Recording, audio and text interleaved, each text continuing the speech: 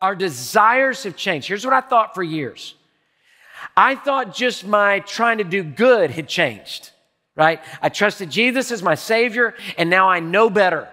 I've seen the x-ray, and I know now the bone is broken, so I'm going to do a better job to keep the law. And a lot of times we can do that as churchgoers.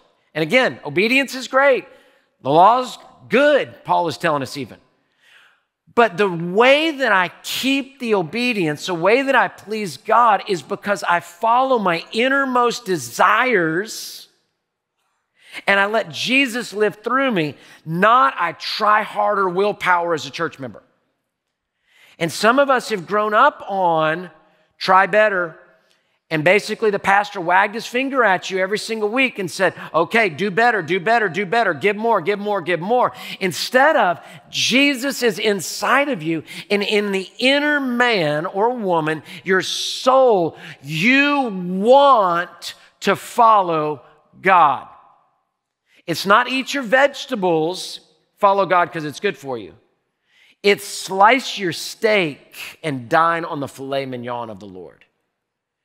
That God has put His Holy Spirit in you so that your deepest desires have changed.